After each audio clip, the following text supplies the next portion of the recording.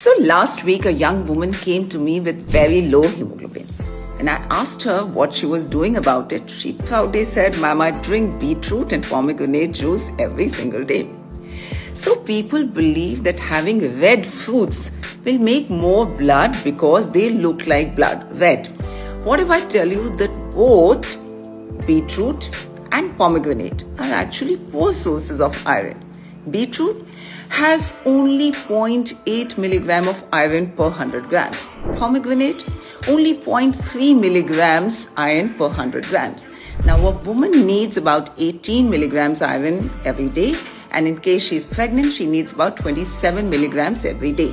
Now, this means that she would have to eat 2 kilograms of beetroot or 6 pomegranates every day just to meet her needs, which is clearly not possible.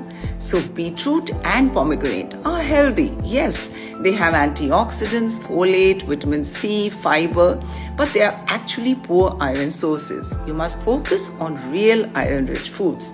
Spinach, Maitri, lentils, chanas, rajmas, jaggery, dates, figs, red meat, chicken liver and eggs in case you are non-vegetarian.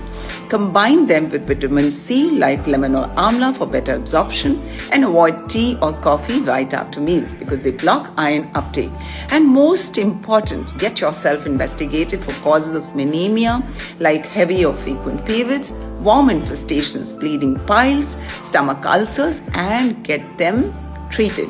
So next time someone tells you to drink beetroot juice for anemia, tell them it's good for your skin, but not for your hemoglobin.